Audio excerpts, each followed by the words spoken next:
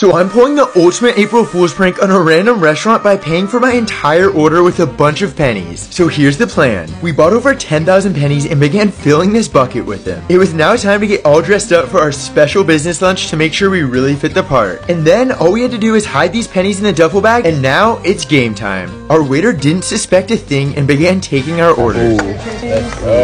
So we enjoyed our food while trying to hold in our laughs, and then the waiter brought us the bill. And now it was time for the prank to finally begin. So I took the pennies out of the duffel bag and put them on the table right next to our bill. Stay tuned for the reaction and comment below if you think they'll accept our form of payment.